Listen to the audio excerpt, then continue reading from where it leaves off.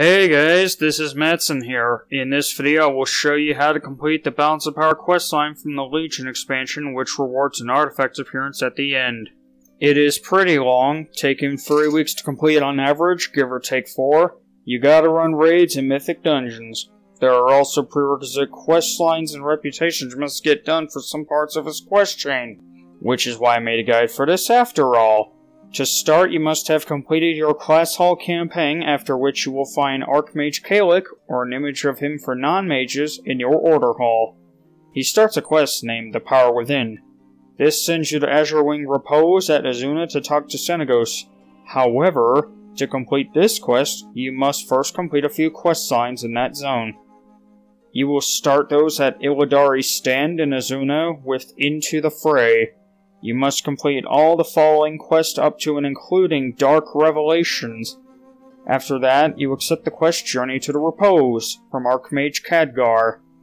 Then another few quests later, accept the Last of the Last from Senegos going forward. Complete quests all the way until Hunger's End. This is where you turn on the Power Within.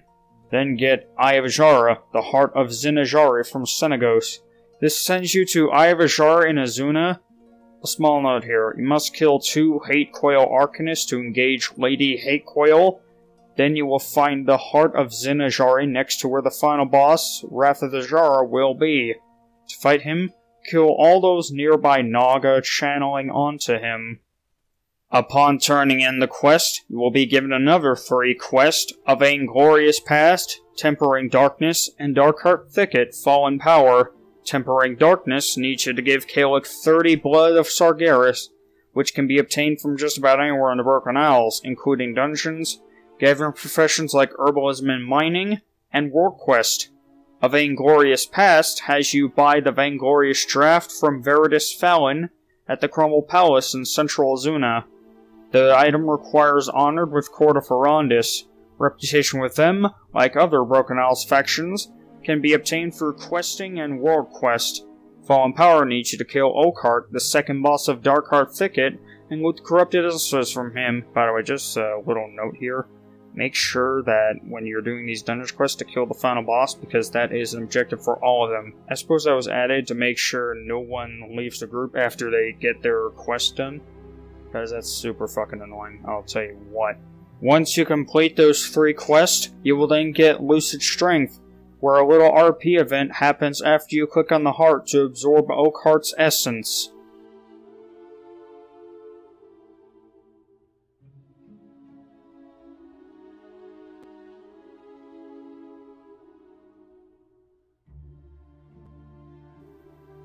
But that isn't enough.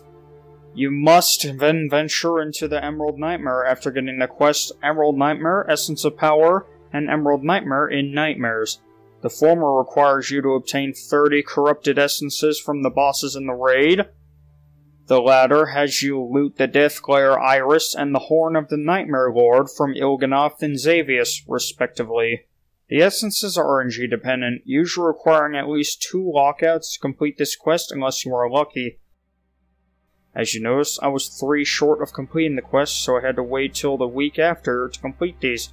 On a side note, you can sometimes loot Seething Essences, which contain 5 corrupted essences each.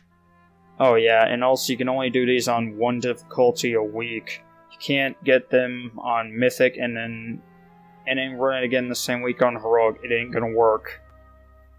Once that is done, you get Essential Consumption, which is similar to Lucid Strength, wherein you click on the heart and an RP event occurs.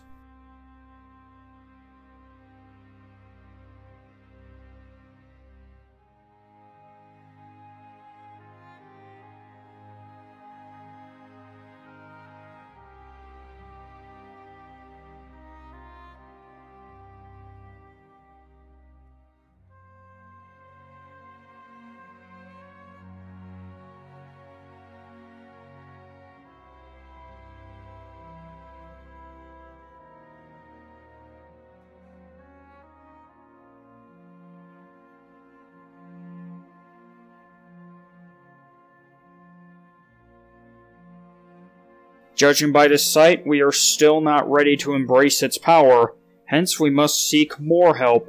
you accept saving the guard, which leads you to Suramar. But wait! We must complete a quest line, and that requires another quest line! If you don't have that covered, go to Dalaran in the Broken Isles, then speak to Khadgar in Violet Citadel on the western side of the city, and start Magic Message. After some RP, pick up Trail of Echoes, which teleports you to Suramar. Then complete at least 30 quests afterwards, and you'll finish the Veil Walker's Burden, which then awards the achievement Nightfallen but Not Forgotten. I don't think you need to complete the whole thing to unlock all the quests in Suramar, but it does unlock some extra world quests in Suramar, which you might want because you need Revered with Nightfallen for one of the quests in the Balance of Power quest chain. Besides, you will at least want to complete the quest with Chief Telements or Oculeth to unlock teleporters in the zone. There are 2 of them at crucial places. Anyway, now that that's out of the way, you still need to complete the Moonguard Stronghold questline. This starts in northwestern Suramar with Fate of the Guard. Then complete a bunch of other quests up to and including Last Stand of the Moonguard. If you have teleporters unlocked, don't forget to take the one near that spot. Just be sure to have 100 ancient mana with you.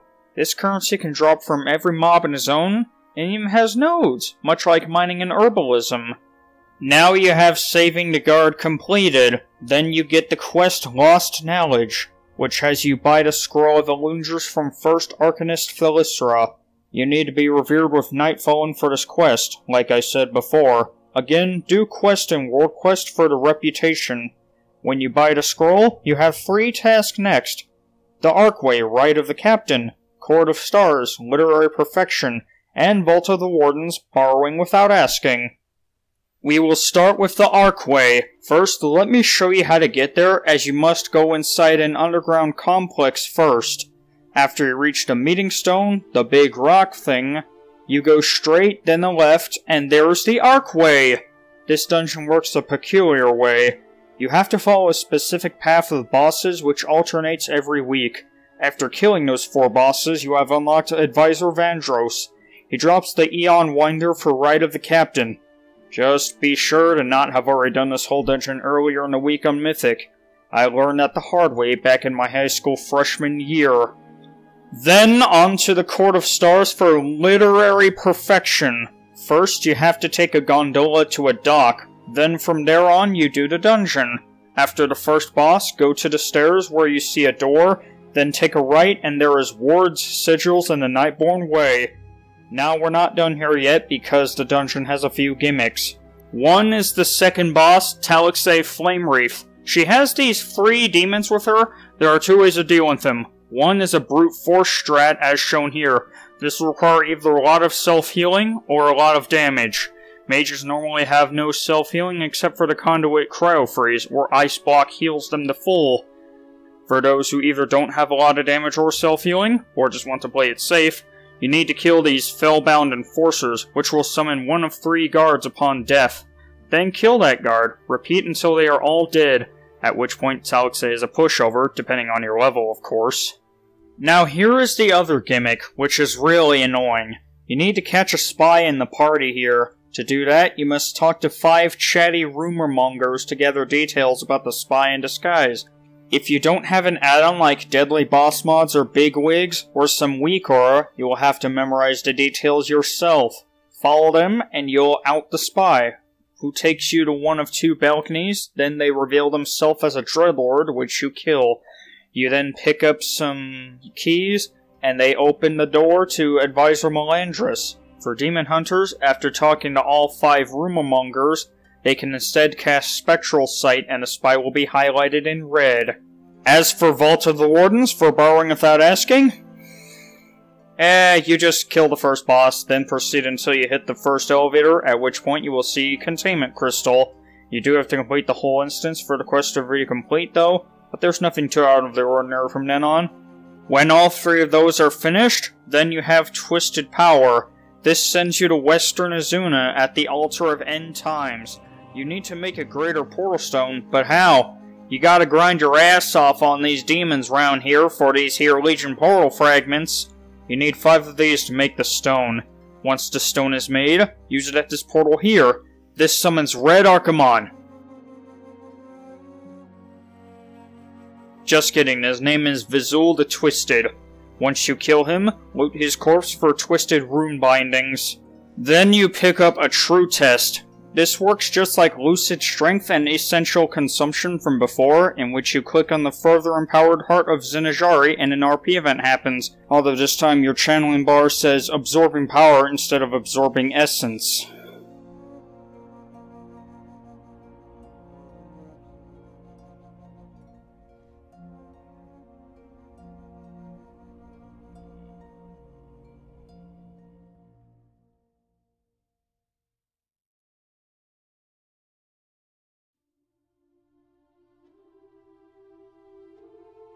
You nearly get killed by this. Then you accept seeking the Valkyra, at which point you go to Stormheim to talk to Ashildr. There are no prerequisite quests for her, thank God. But for the next quest, the Mark, you must get revered with the Valor Jar. And afterwards, you go straight into the vault behind her. Stand on a giant golden rune on the platform, then target Aegir and /Neil. To gain Revered, I recommend doing story quests and world quests in Stormheim, and I heard running the dungeons in the zone gives rep. Fortunately, this is where the rep requirements and the quest lines stop. Now you got the quest, Maw of Souls retrieving the Svalngard. You must go to the Maw of Souls dungeon. After killing the first boss, you click on this horn, which takes you onto this ship. Proceed into the halls until you find a shield called the Svalngard. Then just run the dungeon until you're done. After that run, you go back to Ashildr and get the quest A Feast Fit for Odin and Neltharion's Lair Presentation is Key. The former requires you to get meat and bones from Thunderhorn in Stormheim, Spinesever in High Mountain, and Laytusk in Azuna. The latter has you go to Neltharion's Lair in High Mountain, then in the final boss's room, there are these adamantium casing scraps, for which you have to pick up. These are very important for Odin's feast. Why? It's a strong metal. You would pick that for a dinner plate, wouldn't you? After turning those in, you now have the quest Halls of Valor, Odin's Blessing, where you go into the Halls of Valor and, obviously, get his blessing. Doing that requires placing the feast at the start of the instance, then going on killing bosses until you get to Odin himself after God King Skovald. After defeating Odin, make sure to stay until the quest criteria is complete, or else you will not get credit. Now that you're done with that portion of the chain, you get to preparing to move from Archmage Kalik, sending you back to Shalaron and Suramar. This is the home stretch of the Balance of Power quest chain. You are then given the Nighthold into the Nighthold Delusions of Grandeur, and the Nighthold Darkness Calls. Into the Nighthold needs 20 Night Shards. Like corrupted essences from Emerald Nightmare, these drop from bosses in the Nighthold. Because you only need 20, however, they are also more RNG dependent than the essences. Sometimes bosses will not drop any at all, but also they sometimes drop Immaculate Night Shard Curios, which contain multiple shards. Getting all these may take you 2 weeks depending on your luck. Delusions of Grandeur has you pick up the Trilliax core from Trilliax, and the Millennia Tome from Grand Magistrix Elisand. The last quest here is Darkness Calls, in which you collect an Eye of Gul'dan from Gul'dan, the final boss of the raid. Now that we have all that out of the way, it is time to make over our artifact weapon. Just go to the Lunar Crucible in northern Suramar. We will rise to any challenge. It is time you face darkness incarnate himself. Gul'dan.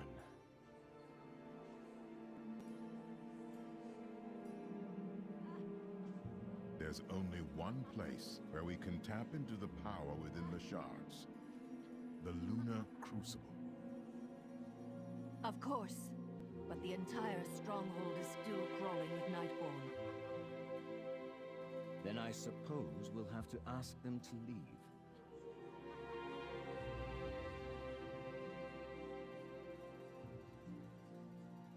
I'll secure the heart and meet you there. The Moon Guard should have the area secured when we arrive.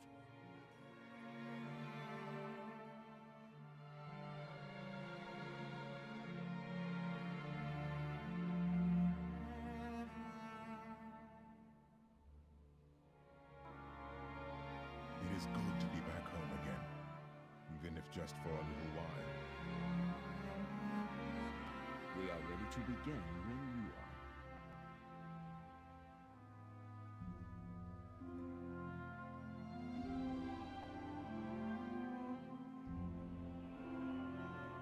Elun Fala Shala.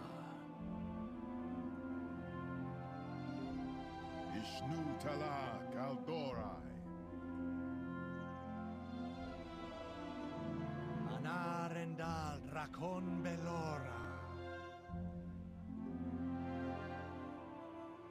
Alun Orin Torel.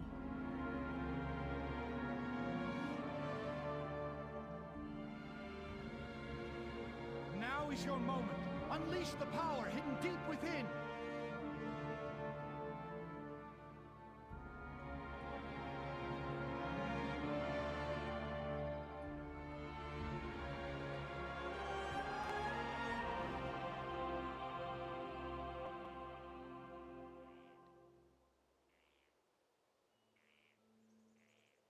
It worked. It really worked.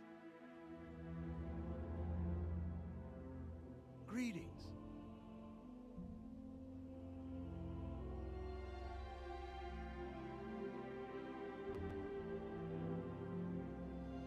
Thank you for the truly incredible journey.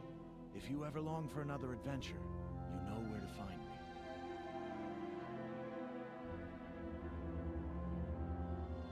This also comes with 4 different tints. Aside from the base color, there is one from completing the achievement Unleashed Monstrosities, another from completing a plus 15 Mythic Keystone, and one from getting the achievement Glory of the Legion Hero.